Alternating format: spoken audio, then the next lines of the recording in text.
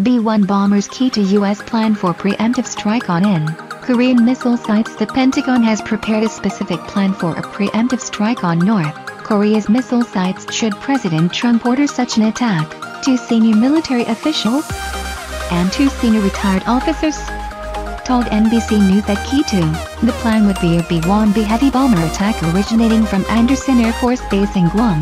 Pairs of B-1s have conducted 11 practice runs of a similar mission since the end of May, the last taking place on Monday. The training has accelerated since May, according to officials.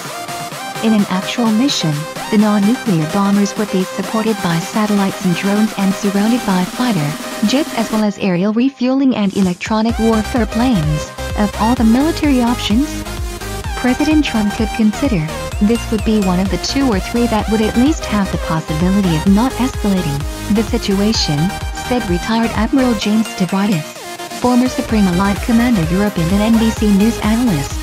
6 B-1B Lancer bombers are currently positioned in Guam, 100 miles by air to North Korea.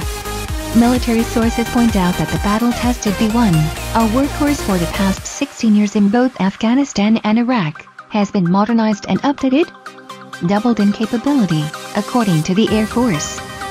The target set, multiple sources say, would be approximately 24 North Korean missile launch sites, testing ground and support facilities. The sources told NBC News they feel confident they have accurately identified a set of relevant targets. They say that the month-long standoff between North Korea and the Trump administration, together with North Korean activity and testing of a wide variety of missiles since January, has helped them to refine their understanding of North Korea's web of missile facilities. On Wednesday, the Pentagon released a written statement from Secretary of Defense James Mattis reiterating American military readiness for both offense and defense, while our State Department is making every effort to resolve this global threat through diplomatic means, the statement said. It must be noted that the combined allied militaries now possess the most precise, rehearsed and robust defensive and defensive capabilities on Earth. Diplomacy remains the lead, said General Terrence J. O'Shaughnessy, the U.S. Pacific Air Force's commander, after the B-1 bombers' late May training run. However, we have a responsibility to our allies and our nation to showcase our unwavering commitment, while planning for the worst-case scenario. If called upon, we are ready to respond with rapid, lethal, and overwhelming force at a time and place of our choosing. Related, Trump's options for North Korea include placing nukes in South Korea. Asked about the B-1 bomber plan to U.S.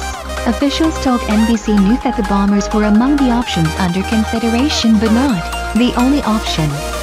These officials insist that action would come from air, land and sea, and cyber. There is no good option, a senior intelligence official involved in North Korean planning told NBC News, but a unilateral American bomber strike not supported by any assets in the South constitutes the best of a lot of bad options.